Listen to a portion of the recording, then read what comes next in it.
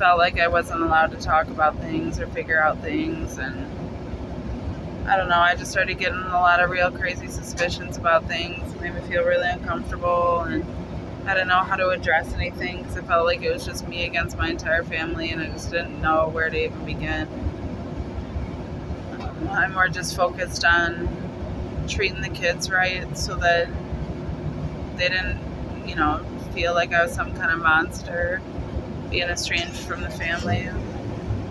So that's important to me. I want them to know that they're cared for, and I don't know. Shit fucked with me, but I was like, at that point I felt led, like, you just need to get out of there, like, literally leave without anything. Just leave. Just fucking do it. And, I made a whole little thing out of it. And as I was going, like, it continued to gain momentum in so many different ways.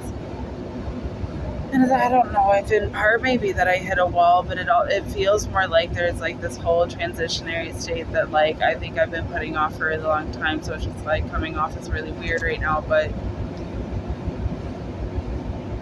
I don't know. It almost feels like so much of that stuff was just to carry me to this point where like I don't feel a lot of the ways I felt now, but like I don't know, man. I don't know. I don't give a fuck. I want to, but I know better now, And,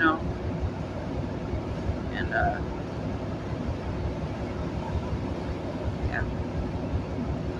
I guess that's where I'm at right now. I am very tired. I'm probably gonna go try. Well, I lost my knife last night, so I wanted to retrace my steps and see if it's back on the sidewalk where I slept. I'm hoping that maybe it's back there and that nobody's been back there.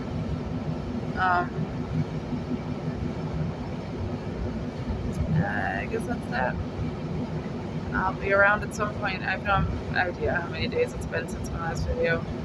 Don't really care at this point. I'm kind of just